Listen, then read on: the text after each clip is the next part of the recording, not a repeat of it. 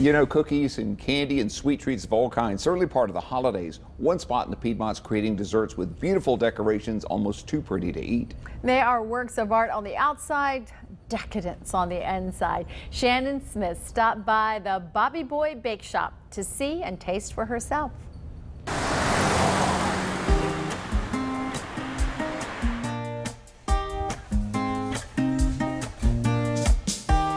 Customers come to eat the flaky croissants, fresh baked bread, and gooey cinnamon buns. But they also want to see the spectacular edible art inside the case. They're works of art.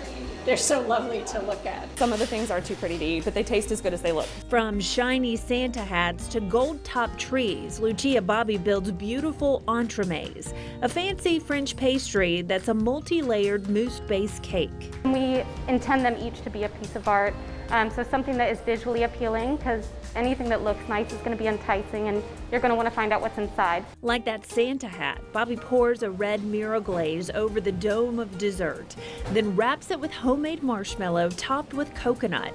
And like a present, each dessert's filled with a delicious surprise.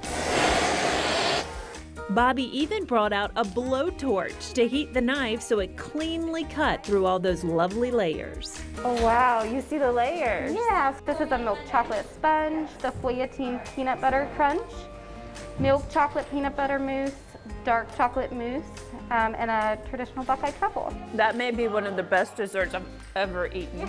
The Christmas tree is cookie butter on the inside, and then we were using Homeland Creamery's eggnog and making a vanilla eggnog cremeux that enrobes it. Of course, making something so beautiful and delicious takes time. It's about a 3-day process to get all the components together, build it, and then finish it. I think it's worth every bite. So do customers, even though It's just like this. they can't quite describe it. You just bite in and there's thing after just delicious. And that's exactly the way Lucia Bobby wants you to feel as you enjoy her desserts. And then always wanting one bite more. We don't want to do anything over the top or too big. If it leaves you wanting just a little bit more,